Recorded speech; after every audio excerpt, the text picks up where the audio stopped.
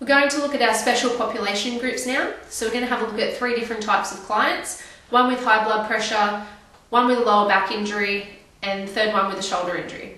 So we did 5 different exercises before with Carly. So we did a test of flexibility, we did a push-up, we did a squat, we did some boxing, and we did a bent over row. So we're going to modify these exercises now for someone who has high blood pressure.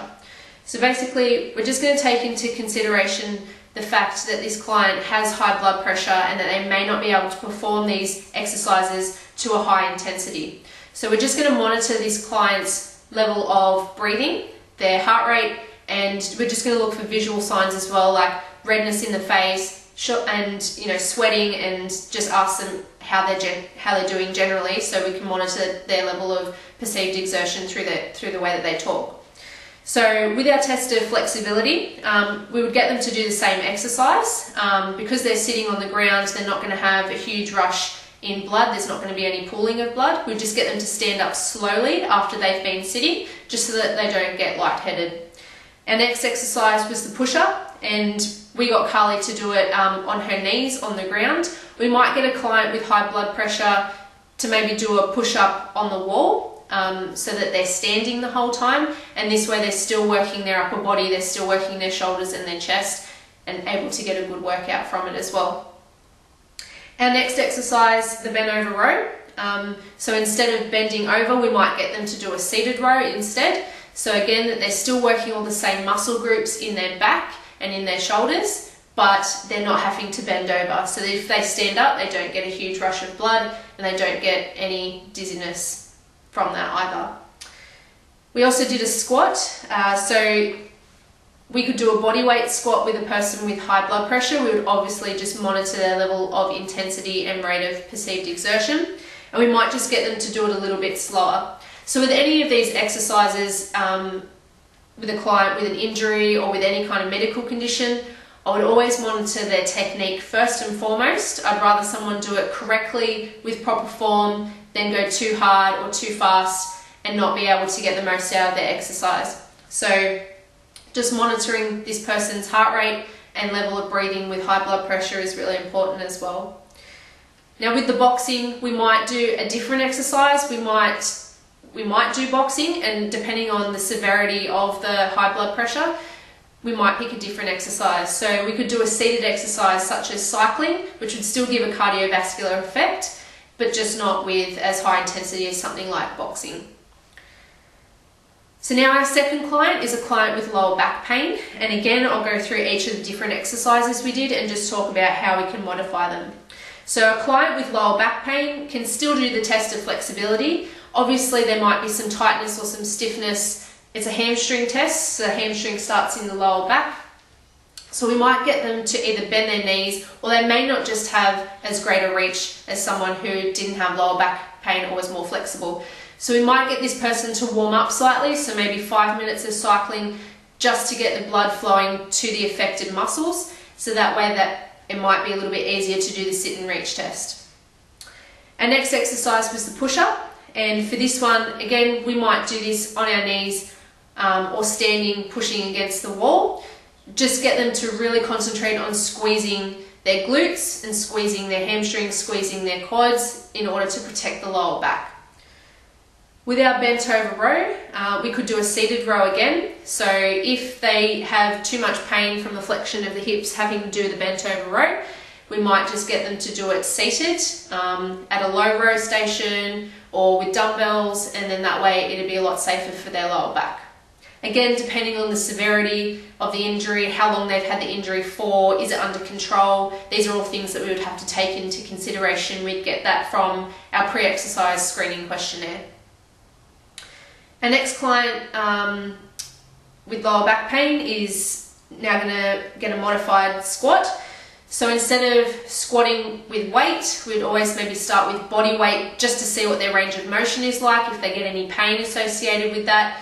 Can they get to parallel? If not, maybe we modify the exercise. So I usually find that a good exercise for someone with lower back pain is to place a Swiss ball in the middle of their back and use the wall and lean on the wall with the Swiss ball.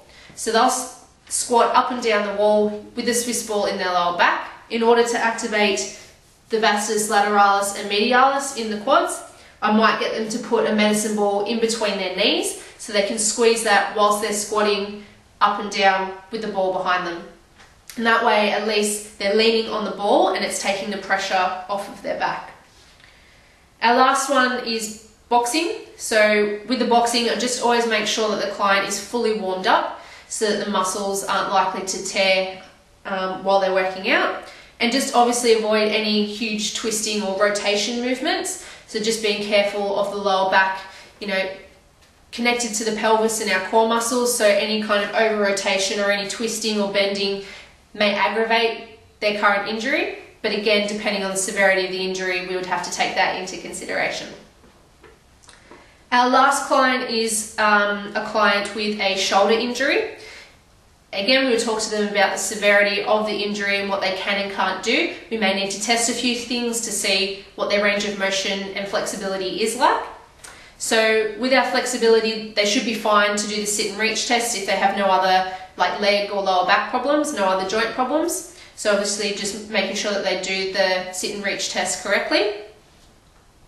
With our push-up, again, just making sure that they use controlled movements, their technique is good, that they're doing it a little bit slower, just so that we can make sure that, with their range of motion, that they're not going to further damage their joints. Otherwise, we may not even do a push-up, depending on where the injury is located. Is it anterior? Is it posterior? Is it rotator cuff? We need to find out exactly the extent of this injury and what they can and can't do. So push-up might be something that we avoid just until they build up a little bit of strength. We might work on some mobility through the shoulder, range of motion and flexibility.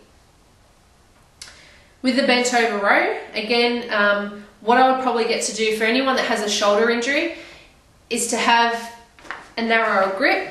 Instead of an outward grip, we might just get them to use a narrow grip, so that when they're pushing up or when they're rowing, it's a lot easier on the anterior shoulder and they're still going to work their back muscles and their shoulder muscles as well. So with the squat, things we have to consider for someone that maybe has a shoulder injury, we would just want them to try and strengthen the knee joints. Again, you could use a Swiss ball squat, you could do it body weight, and again, depending on what kind of rotation or flexibility they have, you may do it with or without a barbell for weight. You could always get them to hold dumbbells in each hand for added weight to their squat. But again, this is just something that we would test and see how we progress over time. With boxing, again, because it uses a lot of upper body strength and a lot of upper body movement, we might get them to do a different test for the cardiovascular activity. So until they kind of build up maybe a bit of strength in their shoulders, in their back, in their chest, they're okay with rotation through the midsection and through the hips, we might get them to do a different exercise. We might get them to jump on the treadmill and do some walking, jogging, running, might get them to jump on the bike and do some sprints, some Tabata sprints, some intervals. Again, we just need to see what this client can do and work with that.